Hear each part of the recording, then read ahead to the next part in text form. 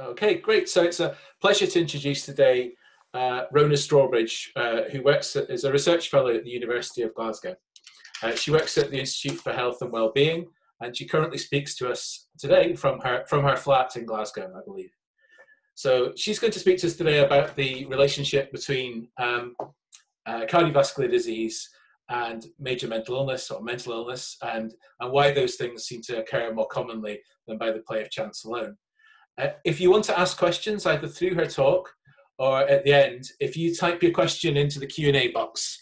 What I usually do, unless you ask me not to, is I will then give you the opportunity to ask the question yourself by adding you to the delegates, and I'll then remove you again afterwards. So if you have any questions, please put them in the Q&A box, and I will copy you into the call at the end when there'll be a moment to actually deliver your question yourself. So without further ado, Rhoda, welcome, and thanks very much for coming to speak to us today. Thank you very much. I will put up the presentation, so hopefully you can see it. Ooh, starting at the beginning might be a good call. There we go. Yes, so thank you very much for inviting me to talk to you today about some of the work I'm currently doing or have recently done. As Andrew said, I am based in Glasgow. A little bit about where I come from and how I got to where I am. I started off by doing a PhD on prostate cancer and type 2 diabetes back in the days when studying a small number of SNPs and a couple of hundred people was the norm. I then moved on to genome-wide association studies of cardiometabolic disease, working with the International Genetics Consortia, before moving on to trying to use that information to assess causality of certain biomarkers on cardiovascular disease. I then moved to Glasgow to start looking at mental illness, specifically mood disorders and end-phenotypes, before getting a fellowship to combine my backgrounds to look at why people with severe mental illness have higher rates of cardiometabolic disease. So I'll start off by acknowledging all the people involved in the studies I've worked with, because without them it wouldn't be possible. Similarly, my colleagues, collaborators, and my funding. So what am I interested in? Instead of looking just at diagnoses, which has been quite a traditional approach, both for severe mental illness and cardiometabolic disease, I'm more interested in the end-phenotypes. This has been done a lot more with cardiometabolic disease, so studying things like lipid levels to inform more about the biology of cardiovascular disease. Severe mental illness is starting to catch up with the RDoC criteria and trying to look more at traits that span the entire population, not just those with diagnoses, and then trying to combine all of this information to understand why cardiometabolic disease, CMD, is more common in those with serious mental illness, which I abbreviate to SMI. So the first thing we've been looking at is an endophenotype for severe mental illness, specifically suicidality. So suicidality encompasses a broad range of thoughts and experiences and behaviors. It's a common feature of many psychiatric diagnoses, but it also occurs out with psychiatric diagnoses. There are heritability estimates that are substantial, suggesting that it is amenable to genetic study. Genetic studies of suicidal behavior to date have mainly been limited to attempted suicide and death by suicide, but predominantly within those with psychiatric diagnoses. This has differences in recruitment criteria, and diagnoses mean that to date, genetic findings for suicidal behavior have not been replicable, which has been a major limitation of driving the field forward. So in contrast to that, we decided to look at suicidality as a spectrum of behaviors, shown in the arrow here.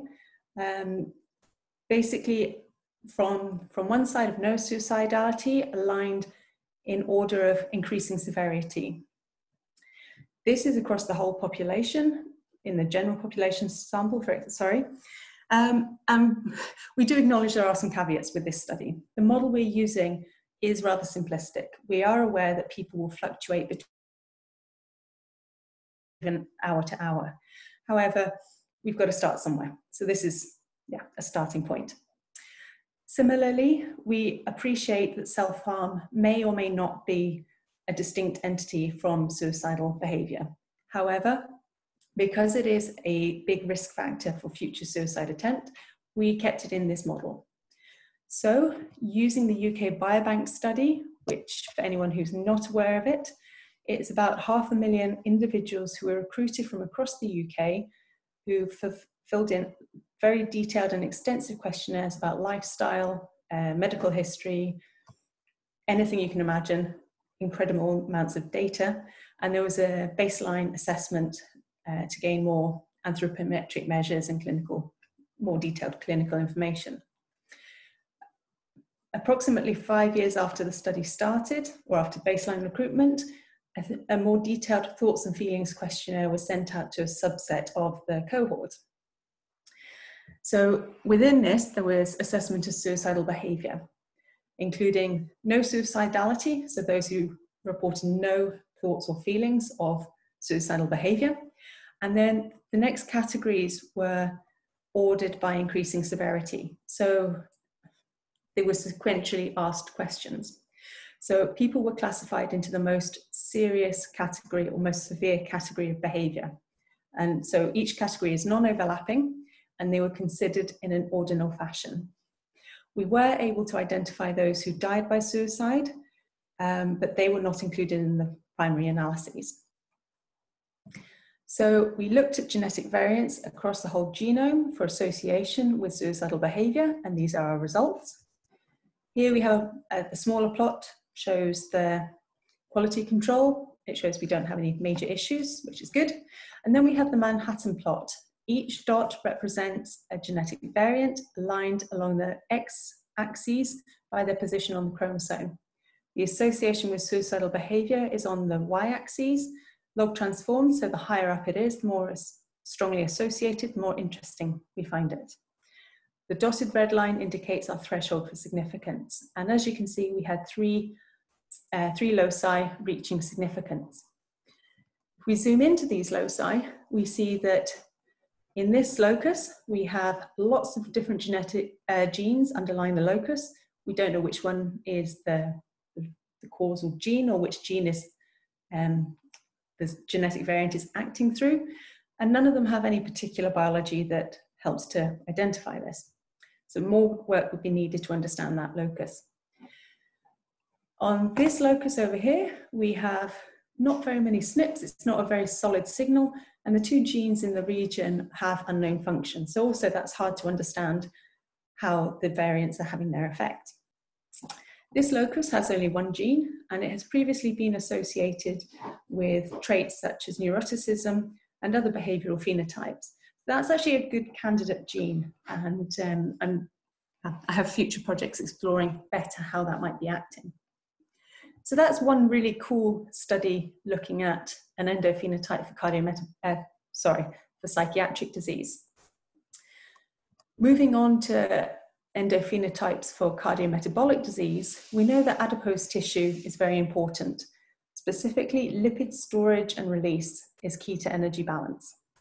Whether energy or the lipids are stored in many small cells, i.e. hyperplastic adipose tissue, or few large cells, which is hypertrophic adipose tissue, has a very important determinant on how metabolically healthy you are. Many small cells are good, few large cells are bad, to simplify it. And there are correlations between hypertrophy and circulating lipid levels, so high LDL, high triglycerides, not very good cardiometabolic phenotype, insulin resistance, and also inflammation. So adipose tissue not only stores and releases lipids, but it also produces a lot of inflammatory markers. And the more hypertrophic the adipose tissue is, the more it's releasing pro-inflammatory markers. So to study this, we looked at the genial cohort, which is a group of individuals who were recruited from an obesity clinic in Stockholm. They're all white European ancestry. There were 940 adipose tissue biopsies were taken, and very detailed phenotyping of these adipose tissue biopsies has been conducted. For this study, we were specifically looking at whether the tissue was hyperplastic or hypertrophic. There's also a fair amount of clinical data for these individuals, and there's genome-wide genotyping. 940 is a pretty small study for a genetic study. It's a very small sample. However, I hope to show you that with adequate or appropriate follow-up studies, it still can be quite useful. A brief overview of the cohort. They are predominantly women and predominantly obese, and the non-obese are, to a large degree, quite overweight. No, that's not true, sorry. I apologise. They're actually on the borderline of overweight. Anyway, with that in mind, we looked at the genome-wide genotyping for associations with adipose morphology, so hypertrophic or versus hyperplastic phenotyping.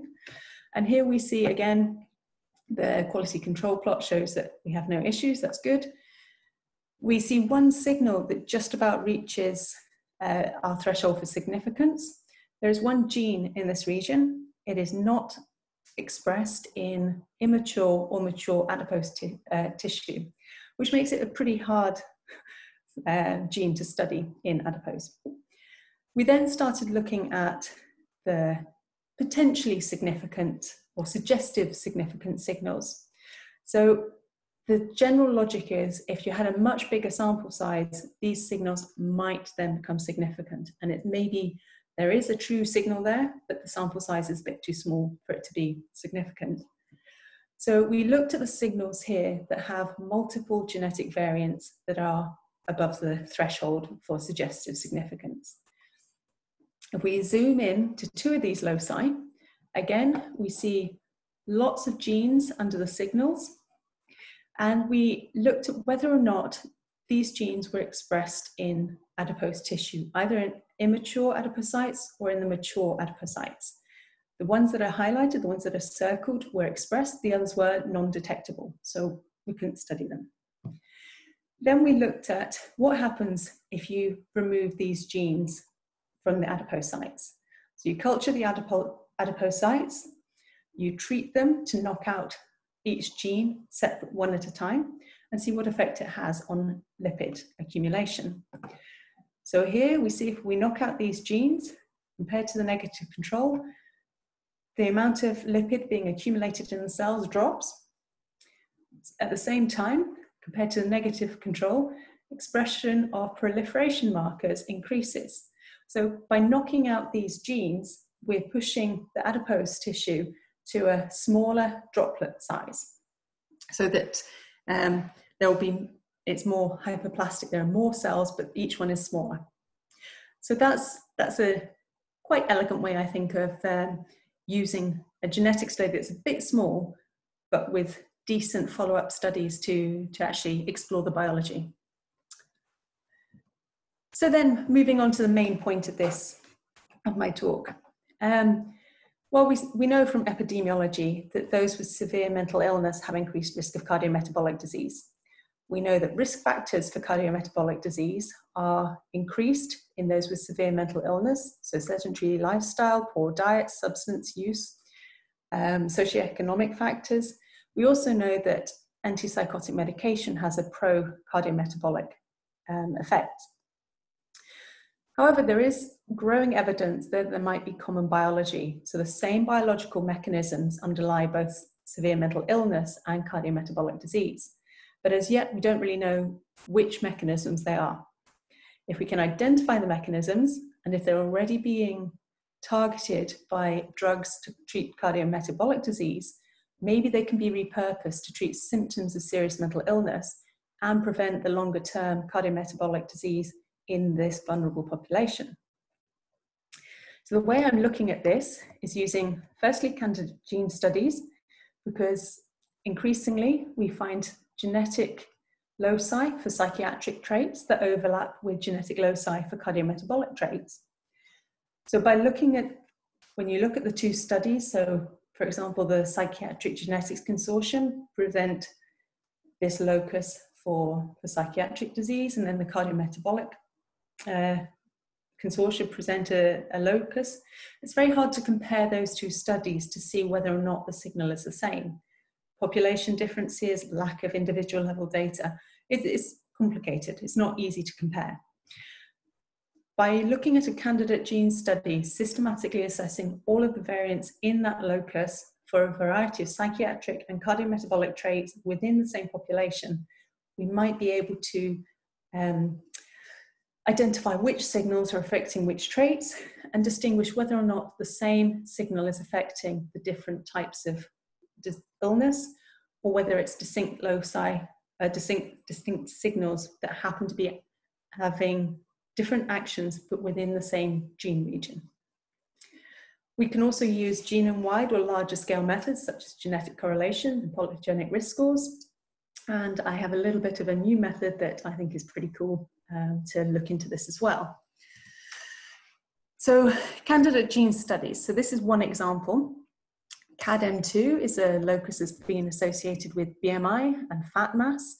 It's also been associated with a variety of cognitive and behavioral traits. So we looked at this genetic locus in 4 different cohorts, a variety of different cardiometabolic traits. So the purpose of using 4 cohorts was to look more at generalizability. UK Biobank is great and it is huge, which is fantastic, but it is still only British, or predominantly British. By using a bunch of other cohorts as well that are pan-European, we were able to then look at whether or not these signals are generalizable to a wider European population. It has its pros and cons, but yeah, this is what we did for this study. So for each study, we analysed each trait in each cohort and then combined the cohorts in an inverse variance fixed effect meta-analysis. And what we found was this. So here we have genetic variants associated with the various traits. The plot demonstrates how often 2 variants are co-inherited. The number is essentially a percentage, with a darker colour being a high percentage and white being the lowest possible percentage. So here we can see that the genetic lead SNP, the lead variant for neuroticism, and that for mood instability are co-inherited all the time. That says that that information is the same genetic information for both traits, it's the same signal, it's the same genetic effect essentially. In contrast, there is very little co-inheritance with any of the other traits. So this information suggests that within the CADM2 locus, there are different genetic signals affecting different pathways which have different effects on the different traits. So this would argue that there really isn't common biology. However, that's not the full story, because if we start to look into how the genetic variant might have its effect on the trait, specifically by looking at expression levels of the gene, we can see that, unsurprisingly, the genetic variant for BMI affects CADM2 expression levels in adipose tissue. That's not surprising, that's what we expected. But what is surprising is that the genetic the genetic variants for the psychological traits are also affecting expression levels of this gene in adipose tissue, which is suggesting that actually the genetic variants might be independent, but the effects they're having are similar. So this is, I think, the first, possibly the first demonstration of one locus that is affecting metabolic and psychiatric traits through unknown mechanisms, but the same locus having these diverse effects. And the first possible explanation for a mechanism between the psychiatric traits and BMI. Wanting to go further with this study, I went back to the genial cohort to look at whether or not CADM2 levels are expressed and look for expression in that cohort. Look at the phenotyping. However, unfortunately, CADM2 is not detectable in those samples. I can still go back and look at the genetic variants and have a look at their effects on the phenotypes, so lipid storage, morphology, for example, but it was not as easy as I was hoping it would be. So more work on CADM2 is ongoing. Then looking at genome-wide methods, sorry, just a second.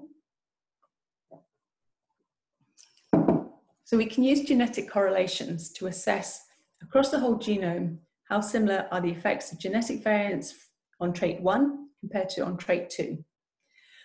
This has been done to some degree, comparing psychiatric traits with cardiometabolic traits. However, the focus has predominantly been on diagnostic traits, particularly for psychiatric illness. So this study was very good, and it looked at schizophrenia and OCD and bipolar disorder, rather than whereas I'm more interested in the end-phenotypes. Another thing to notice is the first time that this has been done in a sex-specific manner. It's unclear at the moment, to my knowledge, I might be wrong, to what extent there are sex differences in psychiatric illness. However, when you're looking at cardiometabolic traits, there are very, very clear and well-reported differences. So it's very important to have the sex stratified angle and not group men and women together. So one of my aims is to look at this more, but looking at end-phenotypes rather than diagnostic criteria. So here we're looking at, on phenotype 1, we have psychiatric end-phenotypes, and phenotype 2, we have cardiometabolic traits. The phenotype 1, the psychiatric illness end-phenotypes, are conducted in UK Biobank. These studies use the summary statistics of the giant magic diagram consortia output. So they are the results that do not include UK Biobank. So there's no overlap in samples. So some of this is unsurprising. It has been reported before that risk-taking and BMI are correlated. It's maybe not a surprise that chronic pain and BMI are correlated. There is some possibility of reverse causality or circular logic, whereby if you experience chronic pain, you might be more sedentary. It might be that your diet is poor, or food is the most exciting thing you have going, so you overeat compared to the exercise and put on weight. So in some respects, this is not surprising. However, this kind of logic about behavior influencing gain of weight does not explain things like waist-hip ratio adjusted for BMI, which is specifically central adiposity rather than total adiposity. Why would people who experience chronic pain accumulate more fat centrally compared to somebody who doesn't have chronic pain but the same BMI? So these are very complicated questions.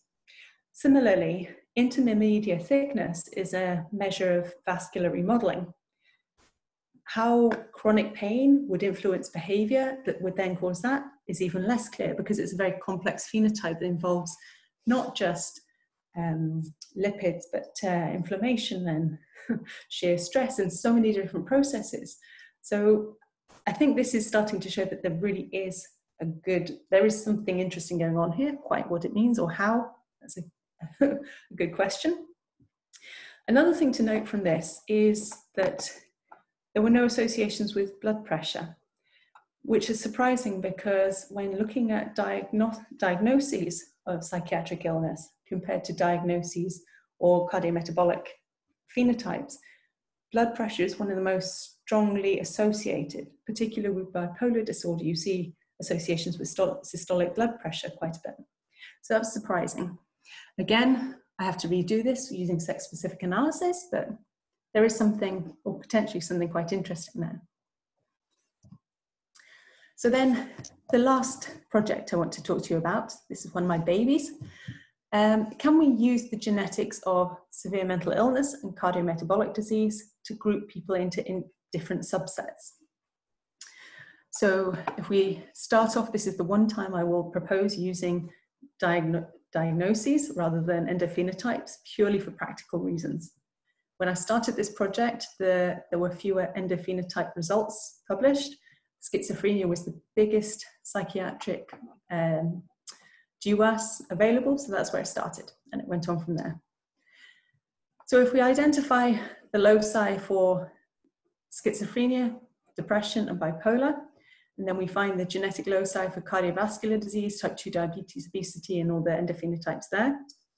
And then we look at this in, firstly, the improved cohort. This is 3,400 individuals with high cardiovascular risk. Severe mental illness was an exclusion criteria, so there are no individuals with either schizophrenia, depression, or bipolar in that cohort.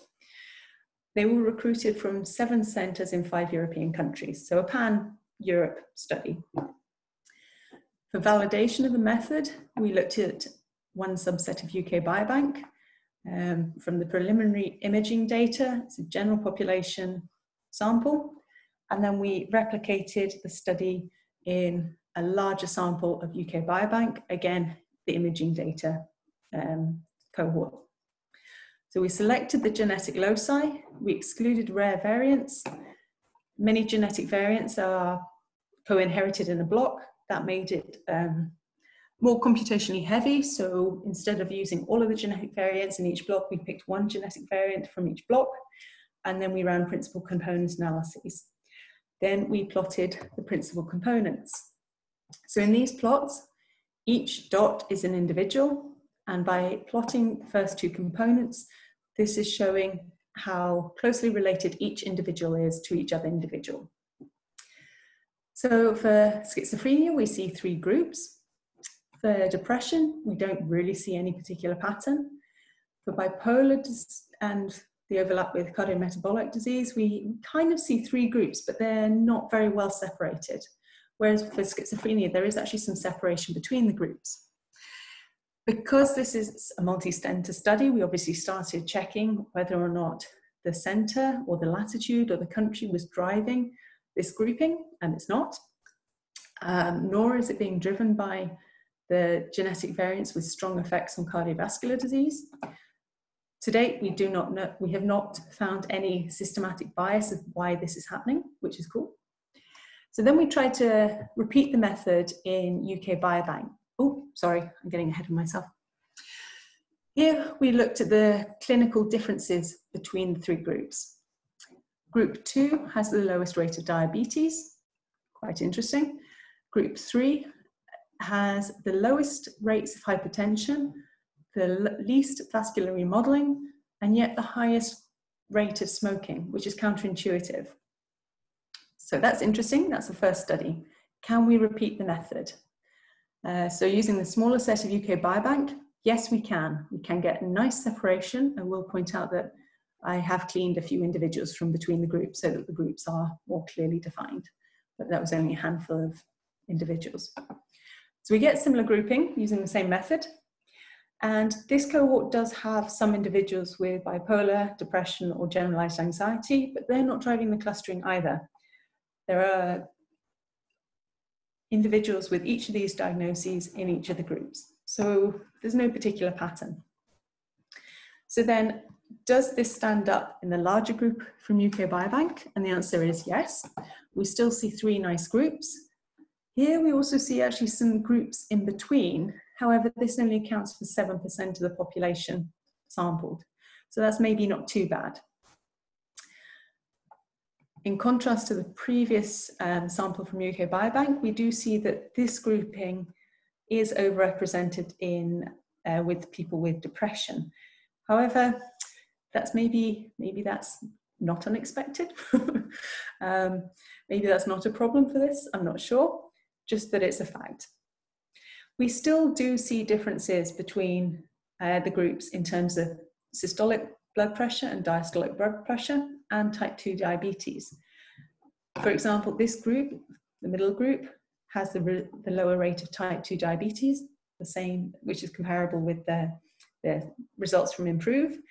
However, the group with the lowest blood pressure has switched from being the smallest group to the largest group. So the groups are hard to translate between different populations. However, the method for clustering is quite robust between, and seems to work reasonably well between different studies. And as another way of checking to see we actually have something real here, if you repeat the method using all of the genetic variants in the schizophrenia loci, not only those that are overlapping with cardiometabolic disease, we see this and no particular pattern at all. So there is something special with schizophrenia and cardiometabolic disease loci overlap, and something we believe there is something quite interesting going on here. Whether or not it's clinically useful is another question. I presented this work to my clinical colleagues in Karolinska, a bunch of cardiologists, who said, yeah, that's fine, but the differences between the groups are so small, it's not clinically meaningful. The differences were bigger in an IMPROVE study compared to UK Biobank. Maybe that's not a surprise, given that UK Biobank is a general population cohort, and it's on the healthy end of the spectrum, whereas IMPROVE, is a high-risk cohort. So whether it has meaning is still up for discussion. So what else am I doing? I would like to continue with this, looking more at the genetic correlations of the endophenotypes, particularly considering the different sex effects, and then maybe extend this to also looking at causal effects. It could be that for some loci or for some conditions, behavioral traits are driving the associations, such as increased BMI, or because risk takers maybe smoke more, having a knock-on effect of cardiovascular disease. But it might also be that there are combined effects or the opposite to what we expect. Basically, we want to know as much as possible to see how we can use it or modulate it. Also, there are a bunch of methods saying that suggest if you consider related phenotypes together, maybe we find something more interesting. Multivariable Mendelian randomization, for example, that's a fairly recently developed method whereby if you combine, we know that schizophrenia, depression, and bipolar all show this increased rate of cardiometabolic disease. If we consider all of the genetic loci with all three of those traits together, even if there are overlap, maybe we can find something more useful than if we just look at each trait individually. Also trying to explore the clinical utility of the method for grouping the individuals. That's something I'm very keen on looking into. How best to do that? Which is the best data set?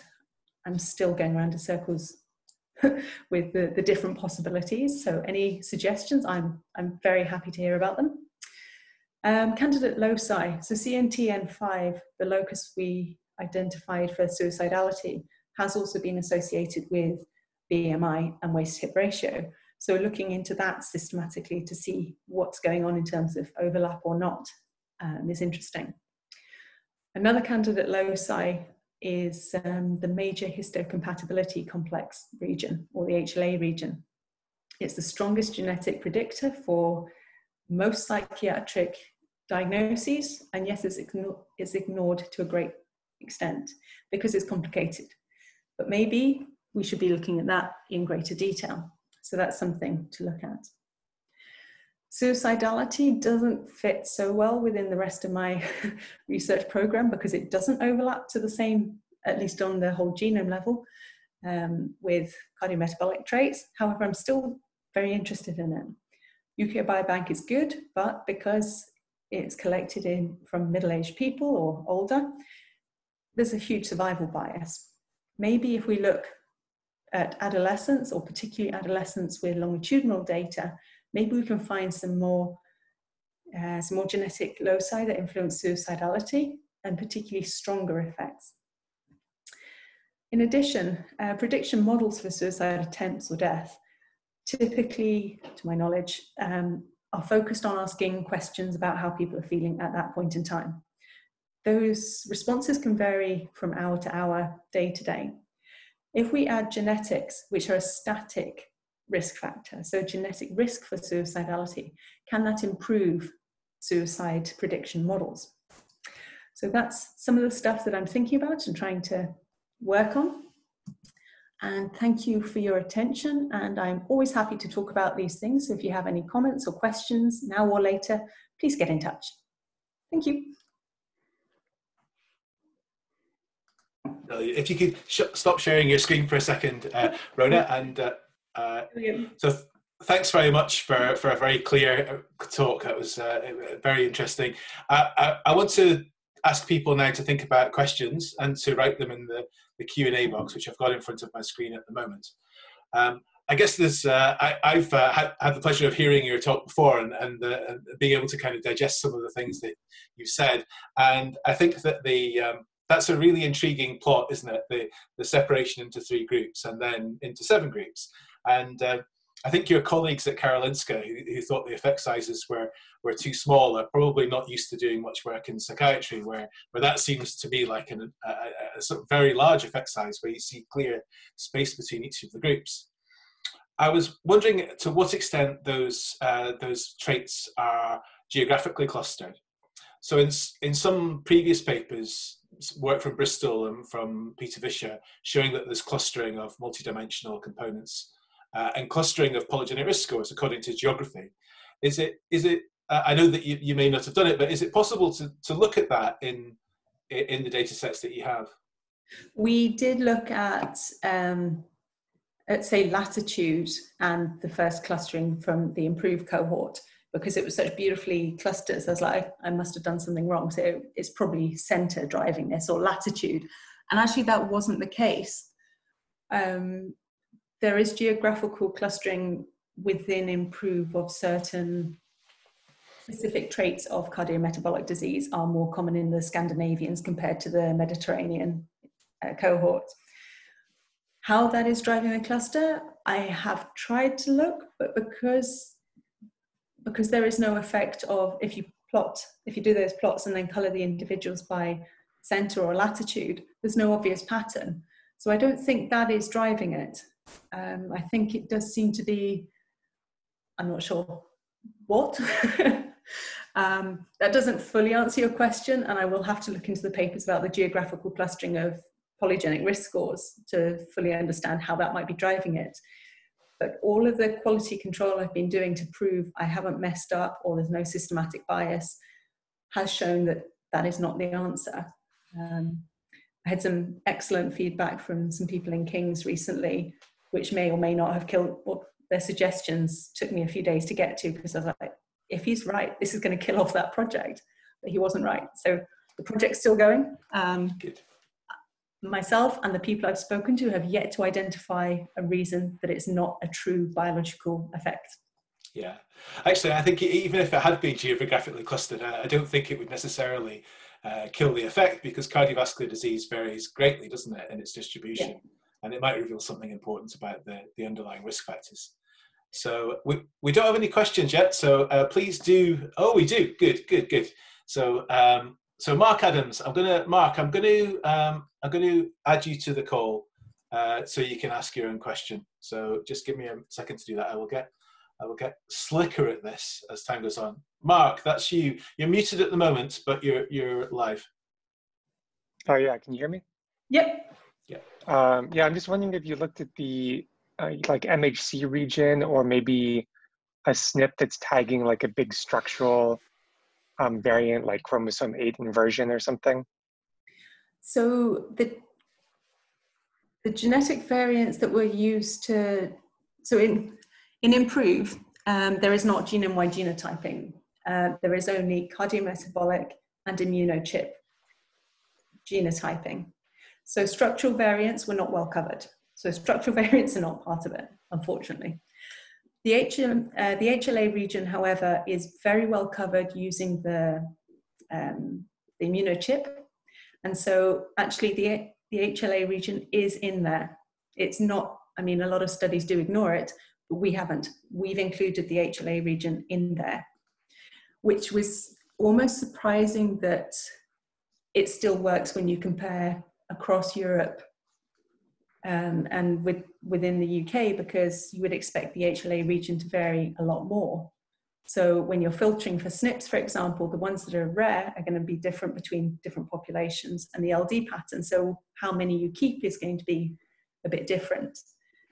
So the HLA region is in there. Something that occurred to me today when I was preparing this talk was that actually maybe it's worth trying to do this with only the HLA region and see if it's the HLA region variation that's causing something here. Oh yeah, I guess my other suggestion for that would be to look at the eigenvectors to see what SNPs are driving those two that first component. So just to see, yes. I have tried doing a little bit of that. I definitely need to do more, but my first quick and dirty effort at identifying the genetic variants driving this did not produce anything in particular. I was hoping it might be able to narrow it down to say 10 SNPs instead of 300 odd, but no, it just came back with another almost complete list of SNPs. Does that answer your question? Oh yeah, thank you. Thank you.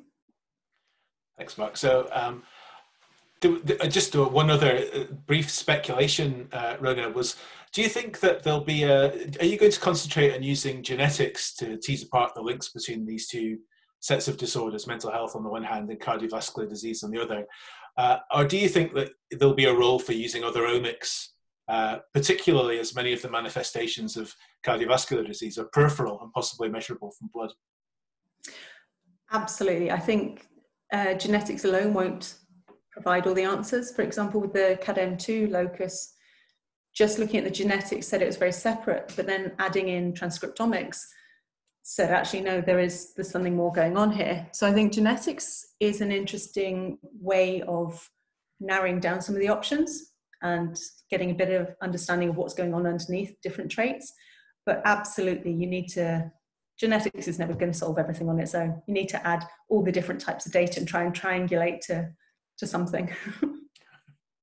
It was actually a subtle plug of the Generation Scotland data if you ever wanted to use that, because there are 10,000 people there with peripheral DNA methylation.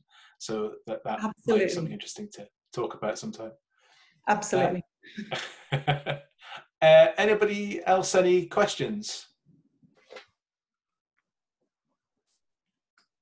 I'm sorry if I confused anybody by speaking too fast. I normally do that. I try and slow down and fail dismally. If you have questions later, feel free to contact me and let me know. That's a very generous offer. I think that people may well reach out to you later, or they may go and have a look at the presentation later on YouTube and come back to you afterwards after they've had a chance to think about it. No, sorry, that's not a question, that's a compliment. So popping up in the chat box. Okay, thanks very much for coming and giving us a talk, and you'll live on perpetually in cyberspace also. So what a scary thing. Anyway, thank you very much. That was very clear, and I'll stop recording now. But cheerio, everybody, and thanks for the questions. Cheers. Bye-bye.